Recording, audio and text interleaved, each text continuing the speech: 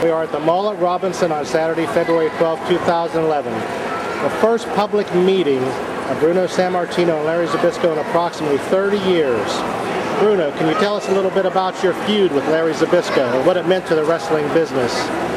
Well, you know, it started out that Larry, when he was in high school, he was an outstanding wrestler, but his ambition was to become a professional wrestler. And as a high school kid, he approached me about wanting to become a professional wrestler. I suggested that he should finish college first, and he continued his wrestling from high school to college. After college, he came to me and worked out with me. We worked out together a good while, and he started out slow up in Canada and a couple other little areas, but he developed very quick. And when he became a professional, Larry felt that, you know, he was doing very well, but he was kind of felt that he, you know, as Bruno's protege, was kind of a little bit holding him back, because he felt that he was in a position where he wanted recognition on his own because he was extremely talented. And so he thought that perhaps if we did a workout, not a wrestling match, but a workout on television to show people our skills, and he wanted to show his skills with mine. And so this was arranged, and everybody knew it wasn't a match where we were trying to beat each other, but rather to see who could outmaneuver who, more or less, who could out-wrestle who. But then as the thing went on, it got a little bit out of hand, and then it created some bad feelings. But those bad feelings became opponents. But as opponents, they went wild. They went crazy as far as the popularity of it. We sold out Shea Stadium, 46,000 people. We sold out every arena that we went to and turned them away by the thousands. And then, you know, Larry went about to continue this career, went on his own.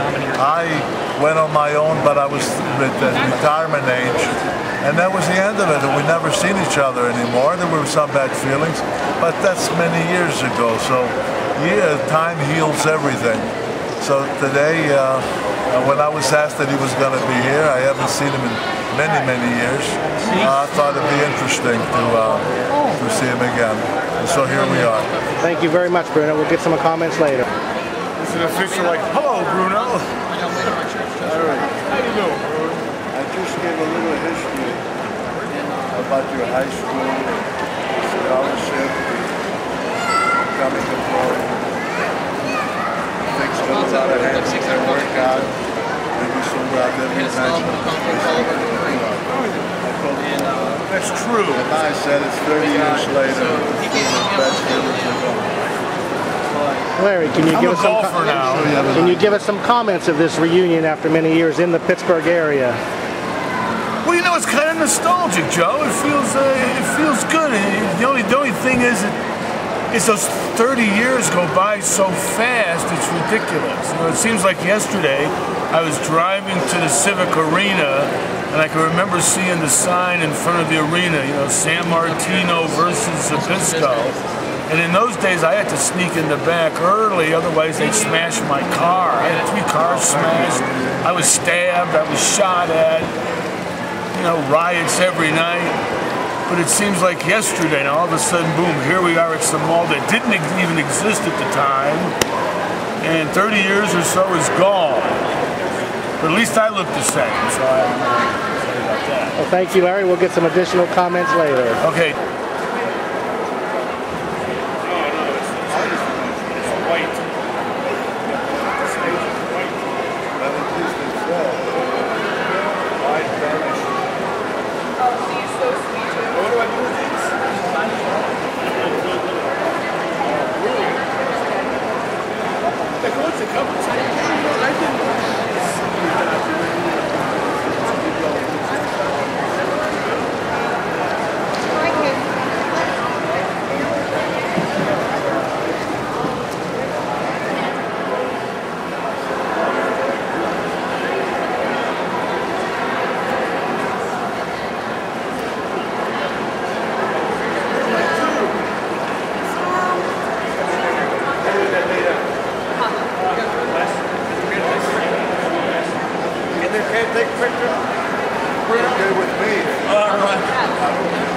I was sending to my boy. There you go.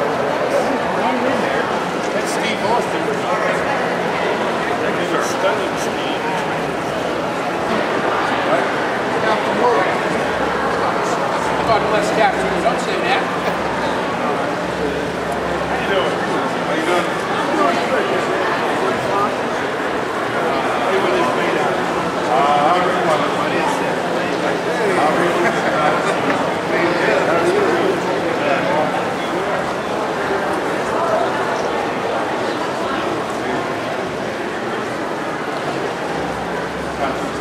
You missed good stuff. You missed it good.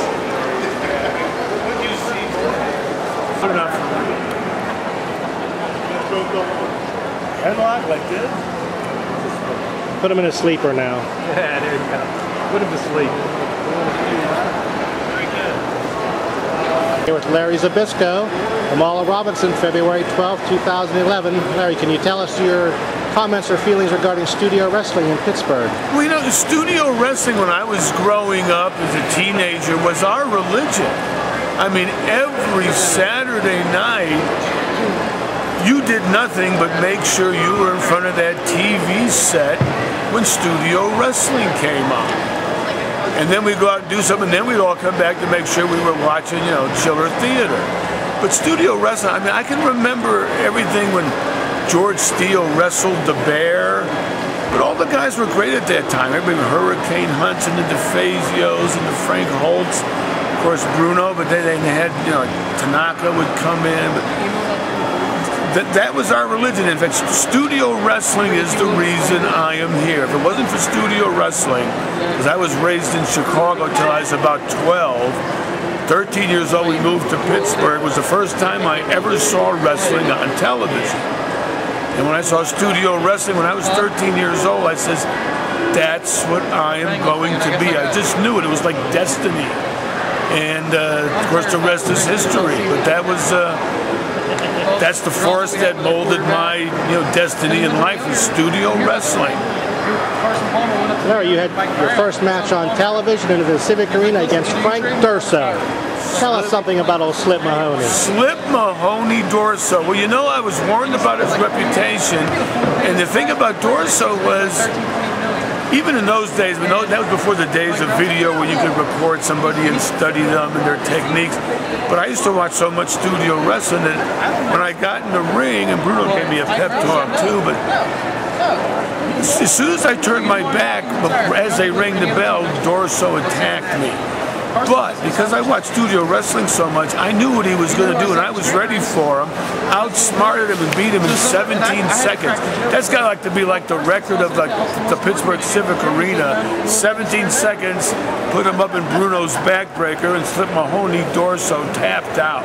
So I should be the world record holder of the quickest match ever in the Pittsburgh Civic Arena. Civic Arena is still here, or is it torn down?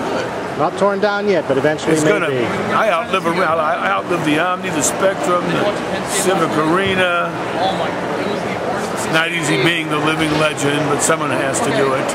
Larry, we really appreciate you coming here, and we look forward to your appearance in June at Westmoreland June Mall. 4th, right? Yes. Well, I'm looking forward to coming back at a time when I can wear my natural habitat of flip-flops and shorts, and it'll be nice and warm here. Thanks a lot, Larry. Oh, thank you, John.